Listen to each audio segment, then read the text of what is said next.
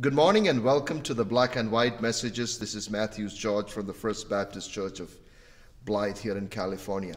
Many of us would like to think that our moral commitments are unshakable, but in reality they are not. We would like to think that our devotion to God is unwavering, but they are not.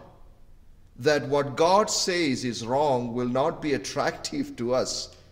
That's not the case. A wandering heart is part of who we are, and the battle is constant.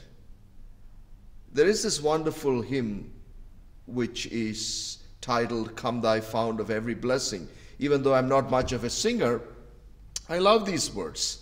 And it goes like this: prone to wander, Lord, I feel it, prone to leave the God I love. Here's my heart, Lord, take and seal it for the courts above.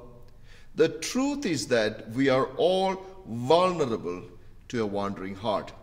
It's not just the big temptations that comes like a tsunami once in a while, but the daily struggles of our life that ignites the wandering heart in us and leads us in ways that contradicts our beliefs. Christians sometimes believe that their biggest problem is the fact that they live in a broken world with flawed people who bring trouble their way every day. That they live in a world that is not operated in the way God designed it, and as a result of which they are facing all kind of problems.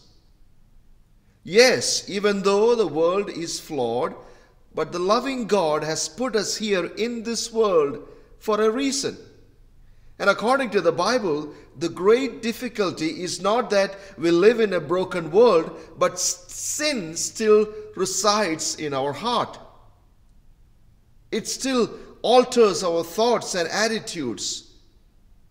So the less perfect people that live in this world, the temptations around us, the flawed world we live in, are problems for us because we have a problem in our heart.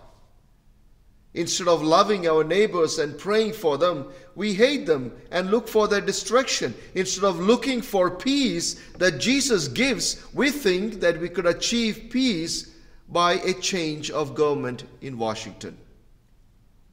Folks, it is humbling for me to realize that it is often the sin inside me that gets me hooked on to the sin outside me.